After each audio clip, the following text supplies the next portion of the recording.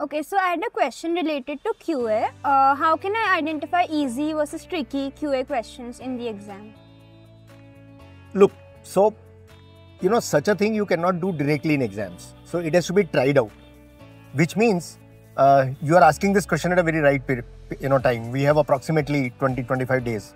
So what you can now do is you are obviously appearing for mock tests.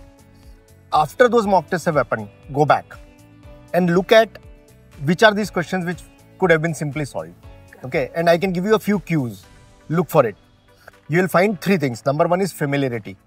They will look familiar. Why? Because those kind of questions you've done a lot. They may sound different, they may be different questions, but they will look like, something that is being used almost every day in your practice questions. Number two, what you can think of is look at questions where some standard situations are there, where you can use a formula, where you can maybe use, options.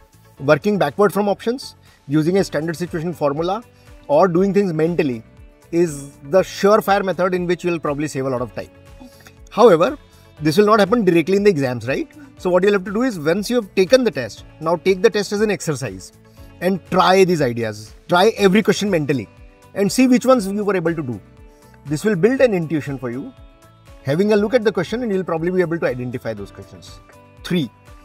Generally, do not enter a completely unfamiliar territory in a new test.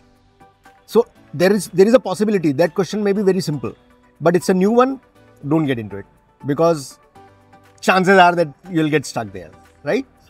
4th, look at questions where data is small, not size. If there is less data, it is probably going to be simpler.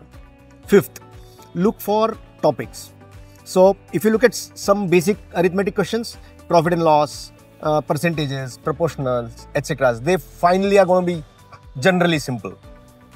Look at geometry. Are you looking at some standard figures, circles, triangles, and you have had a good practice? Probably you'll be able to do them well, right? So it's a mix of all this. Keep doing and your intuition will be built and you will be able to identify those questions.